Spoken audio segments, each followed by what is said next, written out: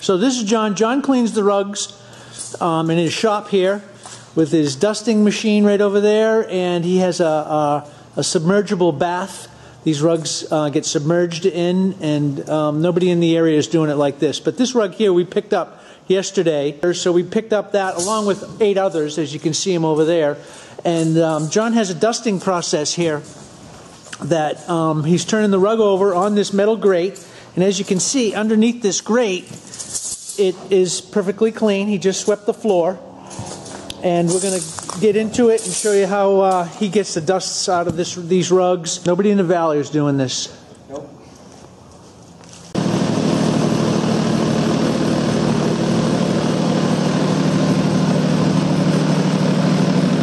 So what's going on there, John? Basically this has leather straps spinning around and dusting the rug, vibrating, as you can feel how much it's shaking, and that's due to the racks, because the racks have some movement in them. Which really increases the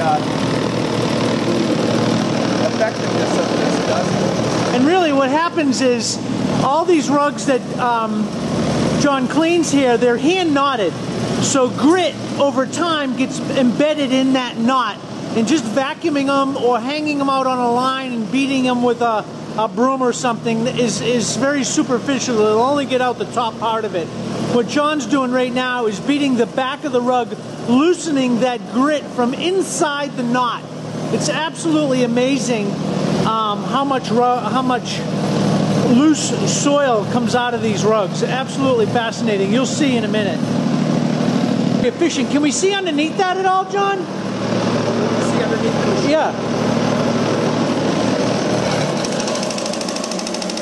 See, that's what's going on right there is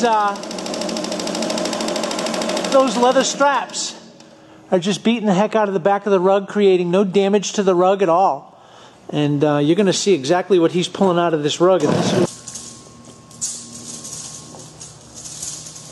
Look at that.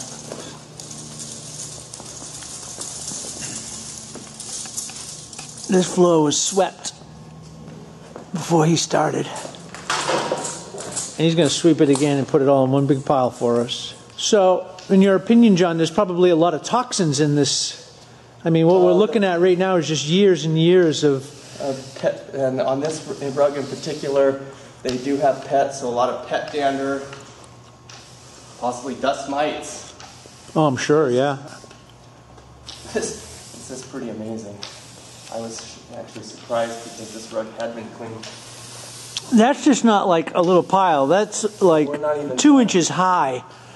This is what we took out of the first. I bet you there's 2 or 3 pounds I would say, yeah, of just loose soil, dust, contaminants, toxins that's in that rug. Some fine. I do have to go open just a little bit. There is a lot of fine dust that has come out that you can see. That is just fine, too. That is just... Yeah, so anybody that's watching this video, if you have any area rugs, loose area rugs, and you're having allergies, reactions, breathing problems in the house, this could be part of the problem, that this is the kind of stuff that's in most area rugs, especially hand-knotted rugs that really hold this kind of loose soil. The machine is called a certified pile lifter, and John has dusted these 2 rugs that we just showed you, and now he's going to use this machine on it, and it lifts the pile, and it also vacuums it. There's 2 motors in here or something too, right, John? Yeah.